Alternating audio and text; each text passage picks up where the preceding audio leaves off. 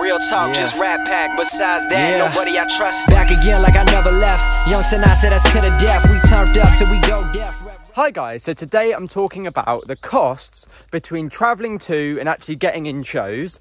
So a couple of weekends ago, I went to Castle Combe, which was the Pure Ford 2021 show, and I also went to Players the same weekend. So it was Castle Combe on the Saturday, Players on the Sunday. I was thinking it was called Pure Ford. So Pure Ford on the Saturday, Players on the Sunday. So I want to basically explain all the costs behind travelling to these sort of shows. You have the booking of the shows themselves. So you buy tickets to go to Pure Ford, you buy tickets to go to Players. Then you have the travelling there. Then you have obviously the food, the fuel. You obviously have the fuel, the food.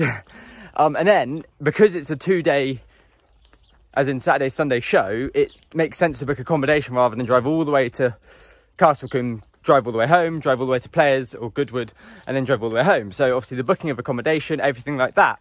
So in this video, I'm going to describe and explain everything to do with the costs behind actually just going to car shows and all the behind the scenes that you don't really see or you don't really think about until you actually do it. So yeah, this will give you a quick rundown how much it costs to go to car shows.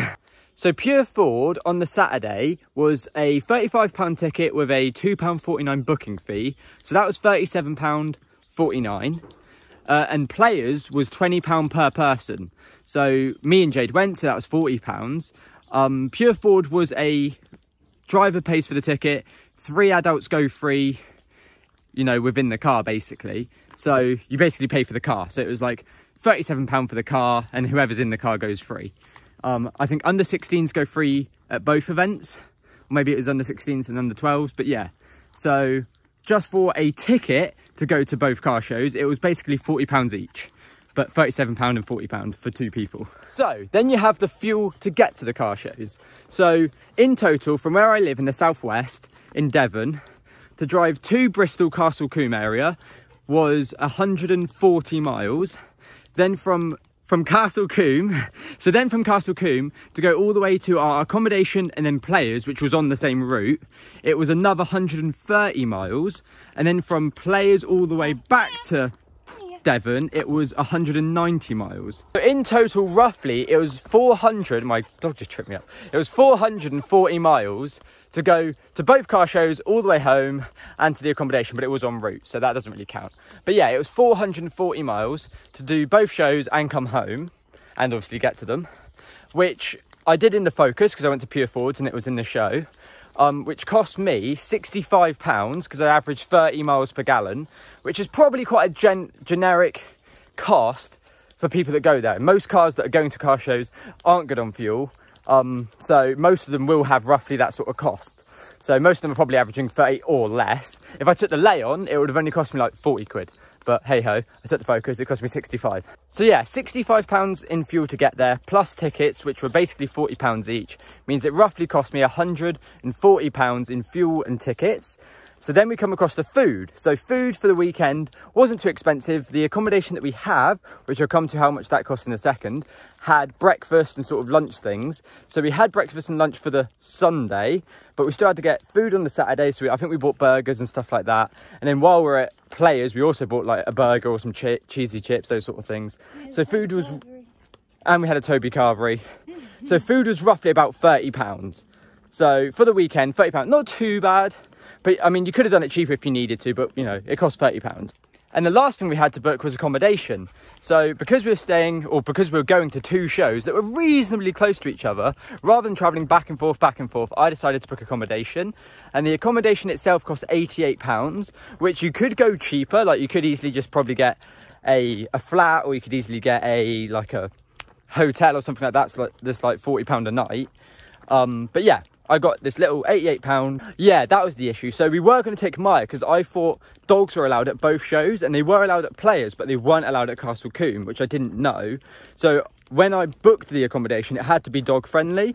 So I booked a dog friendly accommodation, which does have a bit of a premium on it because not many places want to let dogs stay because, you know, they can be messy, blah, blah, blah.